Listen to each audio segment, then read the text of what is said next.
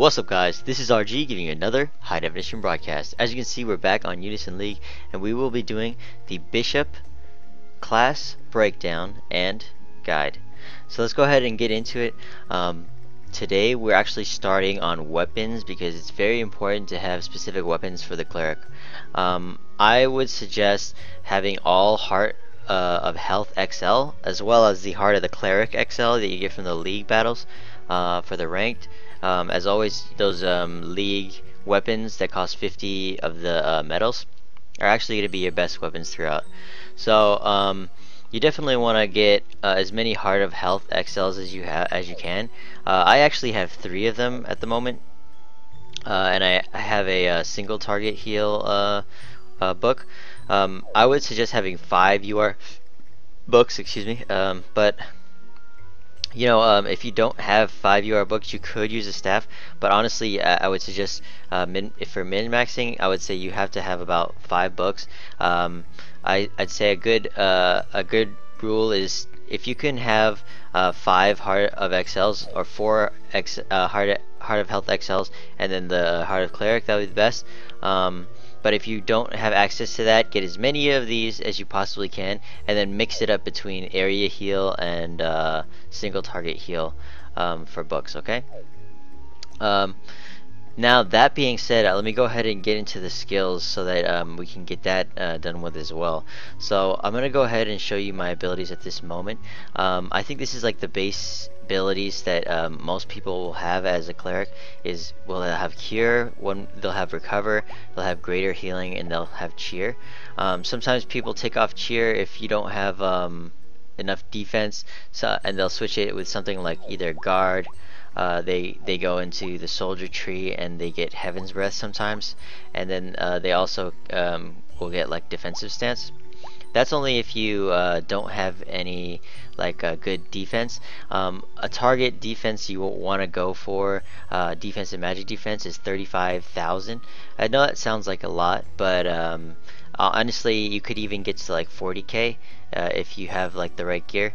But I would say 35k is a good area to shoot for, and like for a high level GVG, I would suggest cleric have about 30k minimum on each of those stats, defense and magic defense. Otherwise you are liable to get targeted and you're pretty much going to be useless because you're just going to be healing yourself, and you will die unless your armors are proccing like all the time.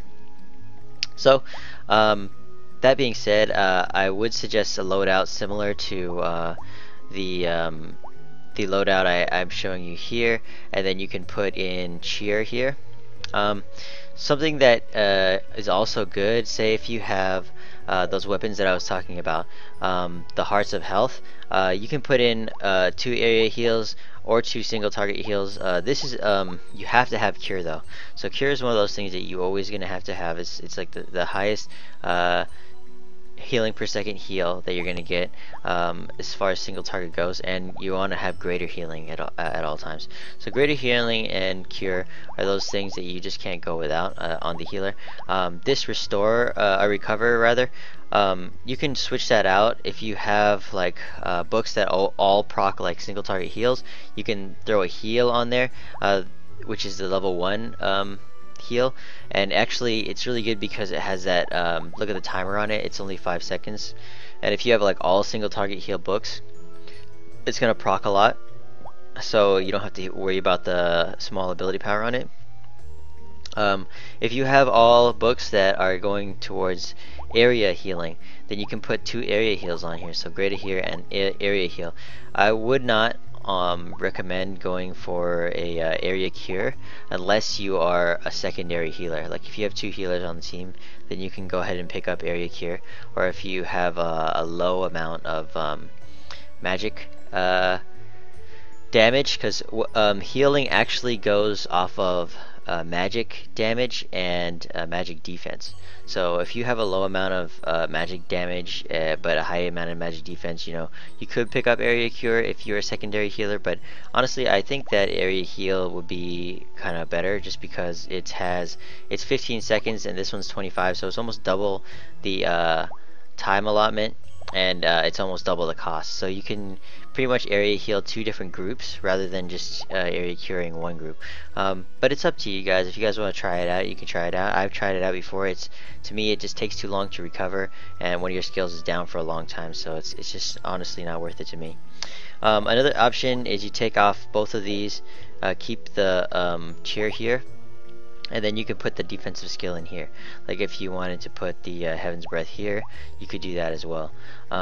Some people like to put guard or even barrier if you want to put a barrier in there. To be honest, barrier to me is not the greatest, just because it costs 20 and it's 30 seconds that the cooldown, and it lasts 30 seconds on one target. But if they just switch targets, then you know that's pretty much game over for that barrier. You know what I mean? You just wasted 20 cost, right?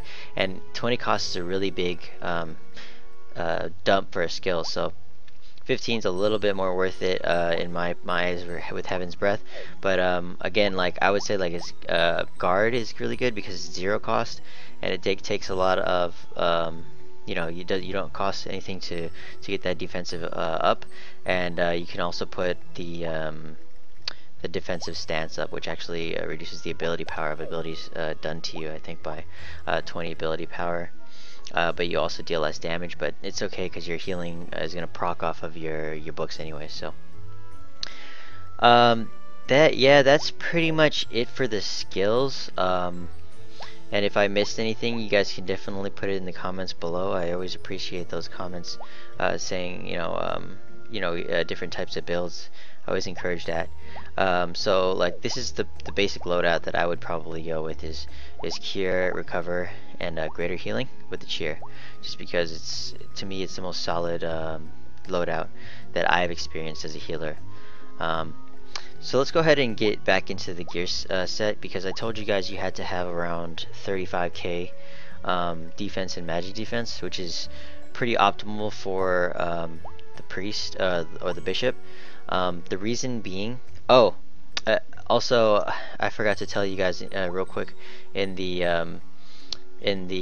abilities there, if you do actually get up to like 40k, 35, 40k, you can actually switch one of these out and hit up Ether Exchange, which is actually right here in the mage tree. And the way you would kind of roll with this is you would take this out first. You want an area heal, so put that greater heal back in there.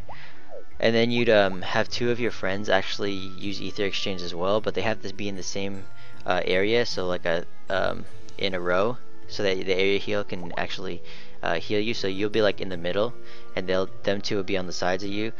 All you 3 will Ether Exchange, then you'll actually heal them directly with the greater healing, and then you'll still have enough to cure after that. So all you guys will be able to, those 2 people will be able to attack, and then the people on your sides will actually be able to attack, and the 2 people that Ether Exchange will be able to attack again. So it kind of almost guarantees 2 people dying in the first round on the other side, and you guys most likely will win the first round. So that's a really good strategy if you have a high defense. If you don't have a high defense and they see that you're a bishop, just use the Ether Exchange, then they're just gonna go straight for you and you'll probably die. Also, if you don't run Ether Exchange with your fellow teammates, it's also going to be a problem, because you're just going to Ether Exchange and then they'll go straight for you, and your friends will be able to DPS them down and take out the DPS that's coming to kill you. So just a quick tip that you guys want to know about Ether Exchange and how it works with bishops or priests. Alright, so now actually let's get into the gearing. So if you do get actually 35 to 40k of defense and magic defense, that is optimal for a bishop. So honestly, you could probably go with 4 books and go with more armors, but I would say I would still go with 5 weapon loadouts, just in case you want to switch your class, and then your monster loadouts should be mostly water element. So in your gearing, as far as helmet and armors go, you would probably go the same thing: 3 magic damage reflex, and then 3 physical damage reflex. And and then you can split it up between helm and armor, whichever. If you have like say 4 helms, right, that are, one is physical damage reflect helm, one and 3 are magical damage reflect helms, and over here, sorry, that's it. That was armor. This is helms. So that was, say you have 4 there, and then you have the, filling the rest of the gap with the physical reflect and magic reflect. So depending on what you get on your armors and helms, that's where you want to allocate your points to. But try not to over allocate, as you should have about 150 in your monster, just to be able to have 5 event monsters, which are going to cost 30 costs. If you can have 3 Avsaris, 1 Nyx, and 1 of the new monster that's actually coming out in the next patch, which is I forgot how to see her name, but she's a holy monster, which will have stats similar to this guy right here, which is magic attack and defense. So in that case, you would have a Nyx, which is magic attack and magic defense, another event monster, which is a 30 cost, which has magic attack and regular defense, which is a physical defense, and 3 Avsaris, which is magic defense and defense. So if you can get to 35k with that, that would be preferable. Or you can actually fill up your monster slots with all Avsaris, and then don't worry too much about your magic attack, because most of your magic attack is coming from your books, as well as your healing power is coming from the procs that you get from your books. And a lot of people think like, oh, like you're not gonna have enough healing power. Like, honestly, you just want to get enough healing for your guy to survive to the next heal. You don't necessarily have to heal him to full, but most of the time your books, if they're you're geared correctly, are gonna proc, and you're gonna get the heal off anyways. Like if you have all Heart of Health XLs, it's pretty much gonna guarantee you're going to proc a heal. Like, it's really high chance. So just think about that when you're actually gearing up your bishop. If you're looking to gear a bishop from the very beginning, like right now, and you're starting to roll, I would say just wait at least till you get 1 or 2 of these Heart of the Health XL rolls before you actually stick with a character, because these Heart of Health XLs are hard to get. And I know I have 3 right now, but honestly, it's not great if you don't have the defense for it, which is like the water monsters in my case. If I had 3 Avsaris right now, I'd pop that on right now, and then I'd be a really good healer. But in my situation at this moment, I feel like I can't do a good amount of healing with this low defense for a healer. Like I could still get focused down by high level guilds. Like maybe people are thinking like, oh dude, you're like tripping. You have like 25k defense, you have 25k 26k magic defense. Like, honestly, higher guilds will just shred you as a healer with that low amount of defense. They'll actually just like have like 3 people target you, and you're just gonna die. So it's not ideal to have that, like I said. So let's see, I think I pretty much covered it. Have enough cost inside your weapons to have 5 UR of these. So it would probably be, let's see, 5. So it'd be 125. So it'd be 125 plus, so it's 130, around 130 in your weapons if you had like all 26 costs. So 125, 130, depending on what you get. And then, like I said, with the helmet and the armors, you switch it up depending on what items you get, but try to get shooting around 30 to 40k defense, magic defense. That would be ideal. Alright, I think I covered most of it, guys. If you guys have any questions about the build or about how clerics should heal, oh yeah, you know what, I think one actual very important thing about GVG and healing is that you should pre-heal the target. Like if you see targets like going towards your characters, you just heal automatically onto them with a single target or an area heal, and it's because healing comes in like 1 second or 0.5 second late. Sometimes when your friends are getting attacked, like the attack will go through first always. So you definitely want to be able to heal your target as they're getting attacked. So like almost like somebody, you see the arrows from a lethal strike like circling somebody, your heal is already going off on them, so that halfway through the lethal strike your heal comes through. So that's something that's really important as a healer.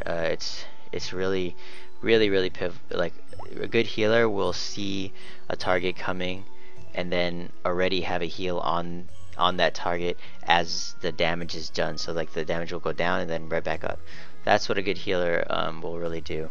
And to be 100% honest, healing is like way harder than DPSing, because DPSing a target, if you mess up, you know your team still loses. But if you miss a heal or something, and like say you're 1 second late on a heal, the heal will actually heal you instead of healing the target, and you'll not only waste your AP, but you'll actually waste the cooldown as well. So that's something that really sucks when you're a healer. Like you're like 1 second slow, you're spamming like the button, and then like it just doesn't go through on him, he dies, and then you waste all your AP. Something that is DPS, like if you waste a skill on somebody and he's dead already, it doesn't take your AP away, I mean your cost away, sorry. But it takes your cooldown, right? But if you heal and then you're spamming it and it takes it off that target, puts it back onto yourself, and you heal yourself, that's gonna take your cost. So that'll happen sometimes, and it's really shit. It just sucks when it happens. So I think that's about it as far as the bishop goes, guys. I hope that gave you a good idea of what you're kind of looking for in terms of bishop, stat wise and item wise, as well as helped you out with the skills and stuff like that, the abilities. Also, don't get judgment. It's just terrible. It's a bad skill, in my opinion. Maybe somebody else likes it, but I just think it's a terrible skill. Waste of cost, a slot, and it's a long cooldown, and it doesn't do enough damage. Alright, so I think that's about it for this one, guys. If you have any questions or comments, definitely leave it in the comments box below, and I'll get to them as soon as I possibly can. I always like to comment back and respond to you guys' comments, so do that. Also, if you guys like the video, definitely like the video if it helps you out. And also check out my channel. There's going to be a lot of more stuff coming up in the channel, as well as I would really appreciate if you guys could subscribe. That would help out a lot. I think that's about it. As always, thank you for watching, and take it easy. Peace.